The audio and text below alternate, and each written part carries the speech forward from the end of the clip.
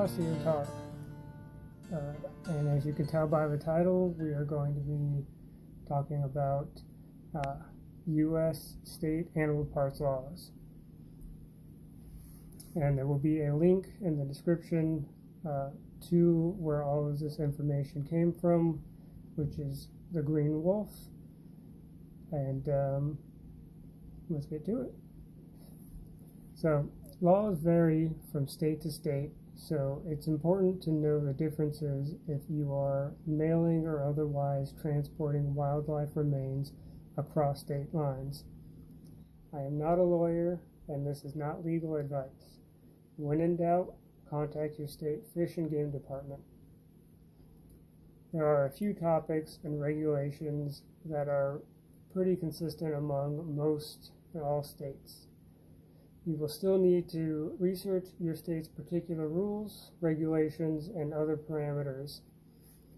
Every state has its own list of endangered or threatened native species of animals and plants. Generally speaking, it is illegal to harvest parts of those animals in those states, though some states allow certain exceptions with a permit, or do not prohibit parts of those species legally taken in another state. Please review state regulations to determine restrictions on owning parts of these animals, as well as lists of animals considered endangered or threatened, and please do not assume specific examples given, which primarily, though not exclusively, concern game animals, are the only species affected. Generally speaking, states require taxidermy permits for anyone performing taxidermy, and sometimes hide tanning, for a fee. Almost all states require a license to buy and sell raw, untanned hides of fur bearers taken in that state. And in many states, you are not allowed to possess the carcasses of raw hides of game animals beyond a certain period of time past the open season on those animals, unless you are a licensed taxidermist and or fur dealer. In certain states, a fur dealer or taxidermist license is required for other sales, etc., involving parts other than raw hides and carcasses. Generally speaking, most states also require tagging for otter and bobcat hides, and some states require tagging or permanent seals for hides and or other parts of other species.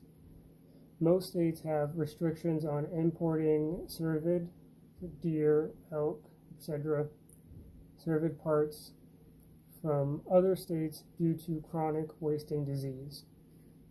Generally, though not universally, the hides and antlers are allowed, but the brain and nervous system are prohibited due to their ability to carry CWD. Please note that some states have laws governing the collection of roadkill of some or all species. The list of notable restricted species, including those other than native state endangered or threatened species in your state, may not be complete. Follow the link in the description and scroll down to your state for links to laws plus additional restrictions and commentary. Delaware. There are restrictions on importing cervid parts. It is illegal to possess or sell bear gallbladders or other bear viscera, and all other bear parts must comply with CITES regulations. The regulations also outlaw trade in native species endangered in the state, with a list in 16.0. It is illegal to sell or possess parts of leopard, snow leopard, clouded leopard, tiger, cheetah, alligators, crocodiles, or caiman, vicuna, red wolf, polar bear, and harp seals. It is illegal to sell domestic cat or dog pelts or flesh, particularly for human consumption, or to sell the hair of dogs or cats. A fur dealer's license is necessary to trade in raw hides, except muskrat.